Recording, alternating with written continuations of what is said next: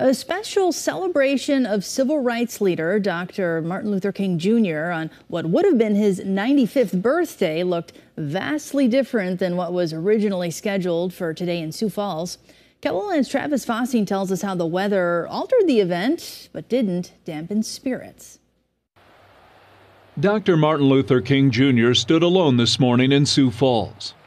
An outdoor remembrance of MLK filled with singing, stories, and a special proclamation moved online due to sub-zero temperatures. It was a little disappointing because originally we were supposed to be standing at the statue, and then that moved to being inside the city center, and now we're online. But as long as we still get to have the event and still get to celebrate, I think, it's still a win. Tyra Hawkins helped organize the event to celebrate King's accomplishments in the fight for racial equality. This day serves as a way to remind us that there are people before us who also did these hard things and they were able to make change. And so it kind of serves as a way to keep you going. For someone like myself who is actively trying to serve the community, it's a reminder that we stand on the shoulders of giants.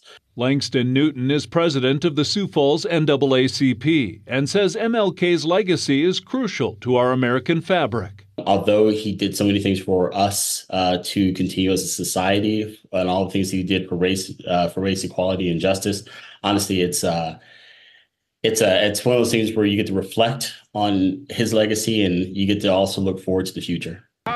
Newton says King's words still resonate today, more than 55 years after his death, and that this day is not only a reminder of the past, but what has yet to be achieved.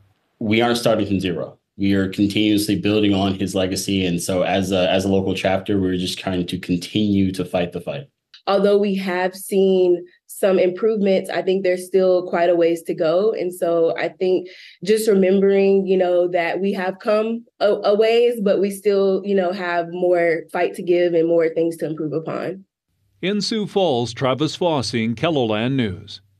The virtual event did include a proclamation from Sioux Falls Mayor Paul Tenhaken and guest speakers from the South Dakota African American History Museum and Roosevelt High School.